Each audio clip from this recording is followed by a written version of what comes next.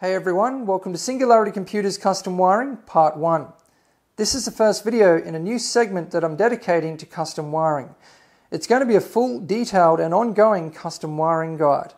I've covered custom wiring before, but I want to have a library of custom wiring information, everything that you could possibly dream of, all in one place, but I also want the information to be very easy to find. So I'm going to divide it up and dedicate a video to each important aspect of custom wiring. Now, I remember when custom sleeve cables were such a niche thing, hardly anyone was doing it. You'd see it in the occasional extreme build, and that system would stand so far above the rest. Now it has almost become a standard for enthusiast builds, and just about everyone is building their own custom cables, which is just great to see.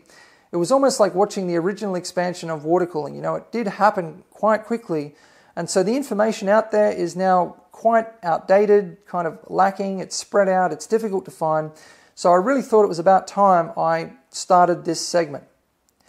Now, the videos are going to be quite random. I'm not going to do things in any specific order. You know, one video might be about the basics, the next video might be about something really advanced. And I do a lot of kind of exotic custom wiring. I like to sleeve all of my cables, and so I attempt things that, you know, other people don't normally do. So this is really going to give me the opportunity to cover a lot of different things when it comes to custom wiring. But what we're going to start with here today are in particular the components that you need for custom cables, learning about all of the different pins, connectors, the wire that you need to use. It's not much different when purchasing components for a water cooling loop. I mean, the sort of information you need is quite similar. You know, when it comes to the power supply that you have, the components that you're connecting to, there is a lot to be considered. And I'm also going to start by covering the tools, which are easy enough. You just need a good high quality sharp pair of scissors, wire strippers, needle nose pliers and side cutters. And these tools, you know, it doesn't really matter what you use as long as it's decent quality. But these tools are absolutely critical. The crimpers, burner, and pin removers, in particular, the crimpers. If you don't have the right crimpers, you're not going to be able to do anything. And if you don't have a good set of crimpers, you're going to have a lot of trouble. And this can lead to serious problems, you know, shorts and problems with your system later if you don't get these crimps right. So this tool needs to be perfect. I highly recommend the MDPC-X crimpers. I have a couple of sets. I've used them for many years, but right now I'm lending them out to my team. This is a set that I had as a spare, and about 4 years ago I had to use them, and I just thought, wow, they work incredibly well. And it turns out they're actually a perfect set of crimpers. The main reason is because of the shape of the clamps in here. The tool is very pronounced, and that shape is very important. So they get a perfect crimp every time, and the sizes are perfect. MDPC-X crimpers only have 2 sizes. The extra size here is great, mainly for me because I'm, you know, doing all sorts of different custom cables, and I did find the 2 sizes on the MDPC-X crimpers to be quite restrictive sometimes. So these crimpers are just perfect. I mean, they're cheap, they're generic, but just everything about them. They're short, they're lightweight, you know, they fit in your hands really nicely, and it is important that they're comfortable for you because you are going to be using them for very long hours. Now, the burner. A lot of old elite sleevers will use naked flame, cigarette lighters, and that's where I started. But about 5 years ago, I started looking for something that was going to give me more control and more accuracy, and that was also going to be safe to use inside of a case. You know, often I'm up in a corner trying to heat shrink, and with a naked flame you end up burning off the paint and running into a lot of trouble. So there was a lot of reasons I wanted something like this, and this is actually specifically designed for heat shrink. It's refillable, it will last you for years. It has a lighter casing on the inside. You can see the join there. You just pull it apart, lighter fluid goes in, and you can continue using it. And not only can you control the heat output, which is very important to get the correct heat, because that gives you a lot more control, but also being able to control the exact direction of where the heat goes is very, very useful. So mainly for beginners, if you haven't had a lot of experience, I highly recommend one of these. Now the pin removers, I will use nothing but MDPC-X because I've tried a couple of others in the very early days, and the failure rate of trying to remove pins was just, you'd get it 1 in 10 times you'd actually get the pin out, and I just ended up wasting so much time. It was frustrating, damaging pins and all of that. Now I don't actually remove a whole lot of pins per build, but still enough to warrant a good tool, and once you get one of these, you'll never need to get another one. I've had mine for 8 or 9 years, not this one. This is actually a new one for my team and as a spare, but just a perfect tool, the original pin remover, and perfect success rate with one of these. You try to remove a pin and it'll come out every time. These are the MDPC-X Save My Wallet Molex male and female pin removers, and they're just a simple tool, but they also work great. You're also going to need a soldering iron, and don't get something really cheap because it's just going to cause problems. I'd actually prefer something a lot better than this, but at least with an on-off switch on the actual soldering iron so that you can continue working, because productivity is very important when you're doing cable sleeving because there's a lot to be done and it takes a lot of time. Also, the extra temperature is good. So I'm actually going to get myself something a lot better than this. Silver rosin core solder, and you're going to need a set of helping hands. I don't have mine here, but I will for future custom wiring guides, future parts of this segment. I'm now going to cover all of the information you need for choosing your components for custom cables. This is the biggest barrier for custom wiring. Once you have this figured out, the rest will fall into place, and a lot of it you'll be able to figure out on your own. Because custom wiring is not really as difficult as a lot of people make it out to be. It's more just time consuming. Now, first of all, you need to figure out, are you going to go full custom, modify the stock cables, or are you going to build cable extensions? Now, I'm just going to be straight with you. Cable extensions are pointless because it's just as difficult and time consuming to build cable extensions as it is to go full custom. But you end up with unnecessary mess, connectors where you don't need them. And one of the big reasons to do custom wiring in the first place is to remove mess, so why would you do it? There's really no place for cable extensions anymore. I think we're past that point now. There are so many people you can go to now who will build you full custom cables if you don't want to do it yourself. But if you are going to do it, do not build cable extensions because it's just as easy to go full custom and you get a far better result. So the next option is to modify the stock cables. Now, this is a PCIe cable for the Corsair AX1500i. And if I were to modify and sleeve this cable, the first thing I'd need to do is get a pin remover and remove those connectors. Then I need to split all these wires. Then I need to check the length that I need. And if this was too long, I'd have to cut it down to length, strip the ends, repin them. Or if it was not long enough, I would have to solder on more wire to lengthen it, which is just absolutely pointless. Because by the time you do all of that, you could have built 2 fully custom cables from the ground up. Because all you need to do is cut new, fresh wire, strip the ends, crimp pins on. And seriously, that's only the beginning of the problems you run into with modifying stock cables. Split wires and everything else that you're going to run into, it is just not worth it. If you're going to build full custom cables, this is what I have always done and I'll never do it any differently. Full custom from the ground up. It gives you the great opportunity to choose the best of everything. You can choose the wire that you want, the best wire. You can choose the best pins, the best connectors, and end up with an incredibly high quality configuration that you're very proud of because you build it yourself. It gives you the opportunity to do some upgrades, and there are a lot of upgrades that you can do. First of all, let's start with the simplest of them. As far as I know, all stock power supply cables are 18 gauge, even for the AX1500i here, these are 18 gauge. I upgrade everything to 16 gauge. Actually, not quite everything, just the cables for the core components. What I mean by this is the 24-pin, the 8-pin EPS, and a 4-pin ATX if there is one, the PCIe. So that's the main cables. All of those I upgrade to 16 gauge. And this is not really going to make much of a difference, but it does, because I find that I can get much better crimps with this bigger sized wire. The pins have more to dig into. It just works better. You get better contact. So you have a stronger crimp with better contact.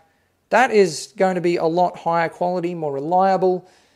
And also, I like the aesthetics of the 16 gauge wire. You know, the slightly bigger diameter in the sleeving makes it look a little bit more chunky. You know, you can see the slight difference. So it's also, I find it trains better. So it's a great little upgrade, and I highly recommend it. Now, the other thing that you can do, pinouts are usually an absolute mess. As you can see here, this is a great example of how terrible pinouts are. You can actually go through and reorganize pinouts if you're bold enough, if you know enough about it, and clean them up. Remove unnecessary split wires and all sorts of things. Now, this is something that I'll get into in later videos because it's a more advanced aspect of custom wiring. But, it's just another upgrade that you can do if you're going to build your own custom cables. Let's start with choosing your wire. Now, I've used a lot of wire with insulation that is either too soft or too hard. If it's too soft, the pins pull off really easily. It's not durable. So when you're heating a heat shrink, the insulation can melt, mainly with heat shrinkless sleeving. And also it doesn't train very well because the insulation is kind of soft and rubbery, and when you bend the wire, it just springs back. You run into similar problems when the insulation is too hard. The pins often break, the crimps break, because they won't stick into the insulation properly. It's durable, so you don't have the melting problems, but again, you have problems with training the wire. Now, you need 3 different sizes: 16 gauge, 18 gauge, and 22 gauge. You need 16 gauge for the cables for the core components, as I've mentioned, which is 24-pin PCIe, EPS, and ATX. So these cables here.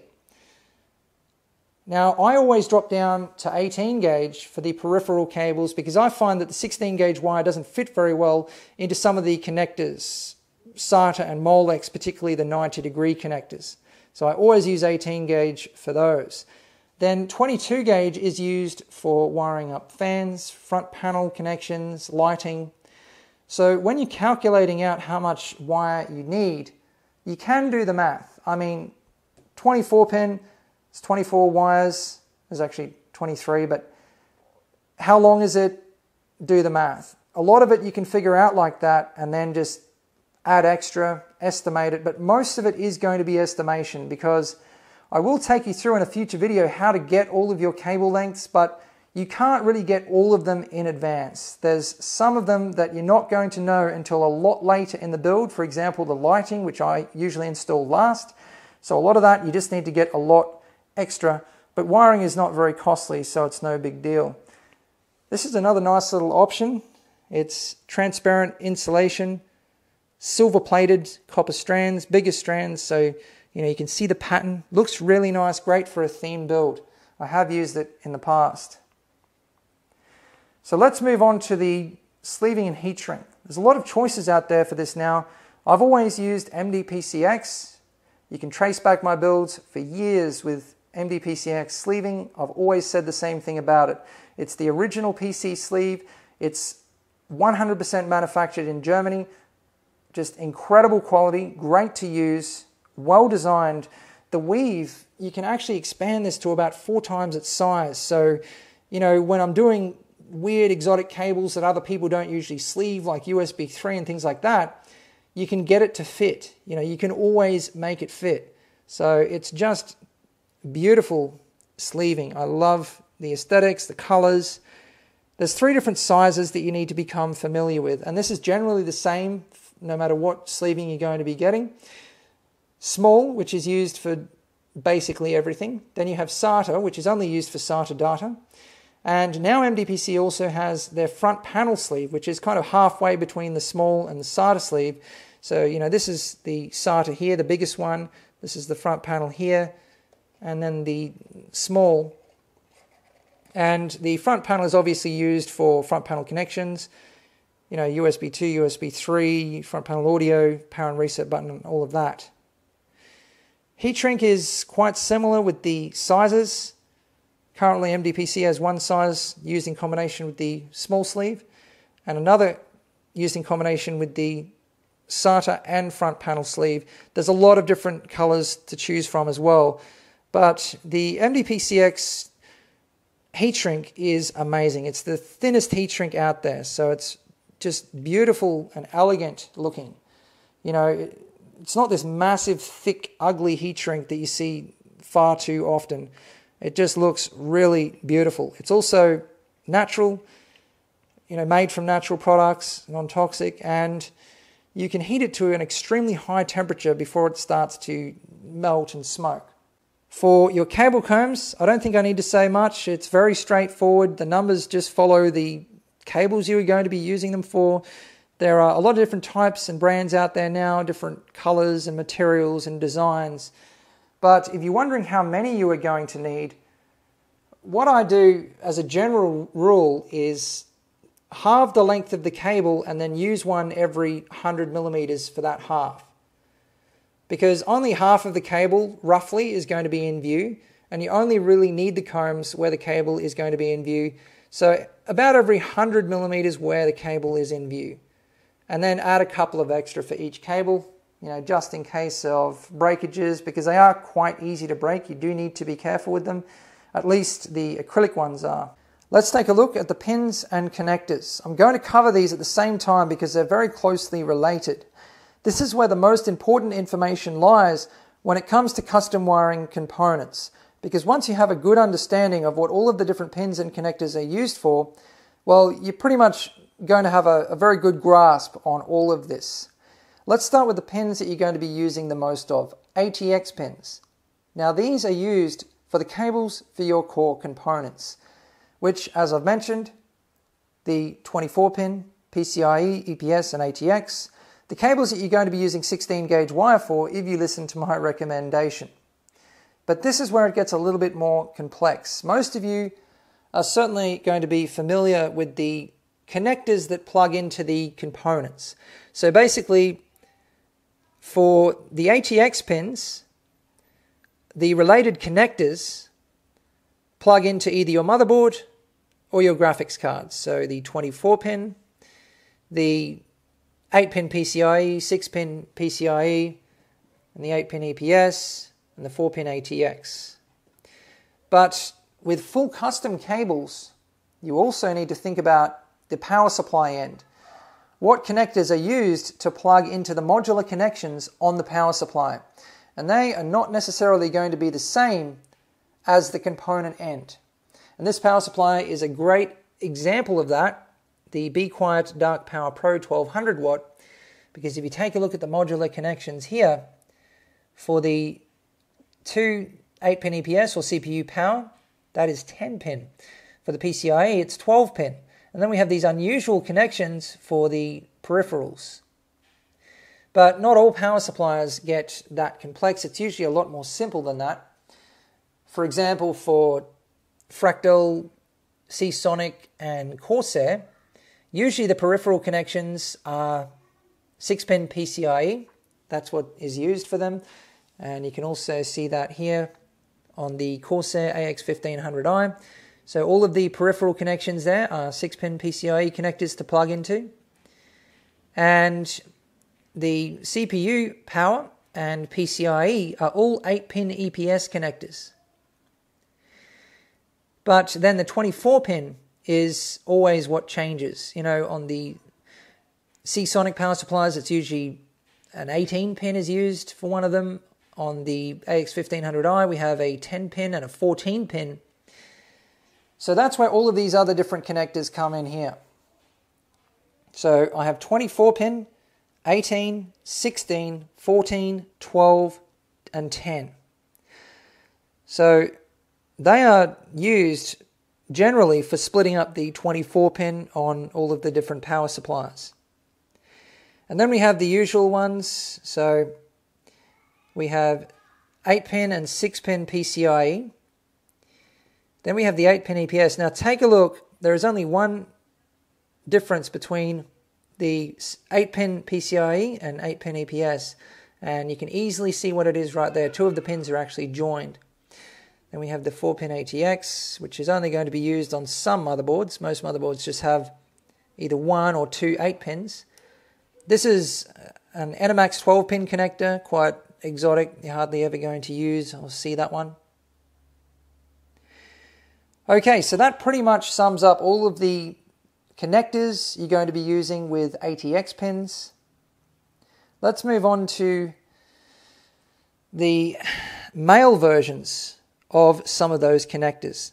So I have 24-pin male, 8-pin PCIe, 8-pin EPS, 6-pin PCIe, and 4-pin ATX, all male.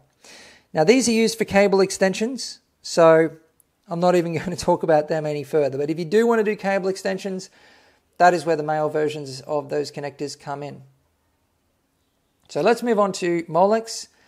We have Molex female, beautiful pins, and Molex male.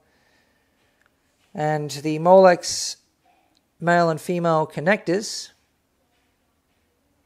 Let's move on to the fan connections. So we have male fan pins and female fan pins, and the male and female connectors here.